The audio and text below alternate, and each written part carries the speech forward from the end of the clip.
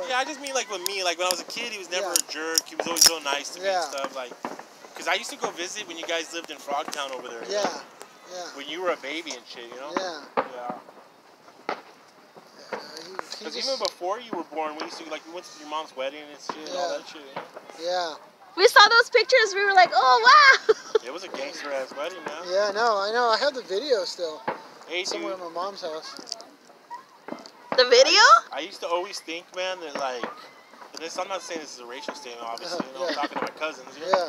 But I used to think, oh man, the Philippines is this nice place. You know, like. Then I started learning, it's like thugged out. No, it is, dude. It's a Wild West, dude. No, but what happened was, it is. It is. I mean, everything over there, man. It's my real good friend and my business partner, you know, he was in the Philippines. He has a video of him on a scooter, but it's a GoPro video of him and his wife just cruising around on a scooter. Yeah, you see hookers and cops. Well, no, what it was is I saw that they had a compound at their house. They have a compound, you know? Because the dad's got money, and there was armed guards with 12 gauges, dude. Gates, 2 of them. And the gas station had an armed guard with a 12 gauge. Oh my God, have you guys ever been at, okay, if you go to the Philippines next time, go to all the malls. All the malls have all the security guards are carrying like AR-15s and just everything. They're carrying all these guns and they just are armed out because they don't want people bombing the malls. Because the biggest place that people go to over there are malls because they can get AC. That's the only place you can get AC for free.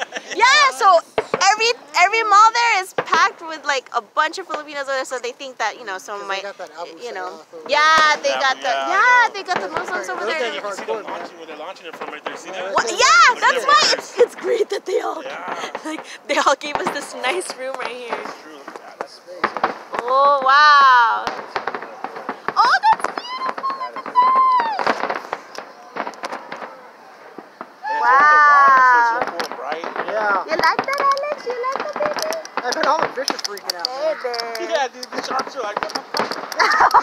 They're like, what's all this noise? A 20-foot lasher shark washed up in Long Beach. Really? Oh, man. Whoa, look at that, look at that, look at that. Dude, you know where we've been going?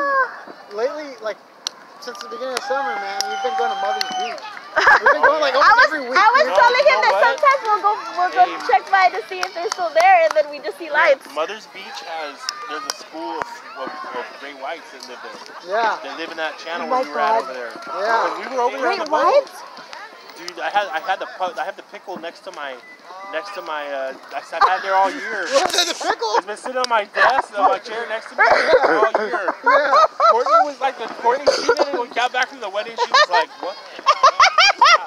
She was like, what is that? I was like, dude, we were cruising and it just attacked us. That's where it came from, Oh my God. Oh, okay.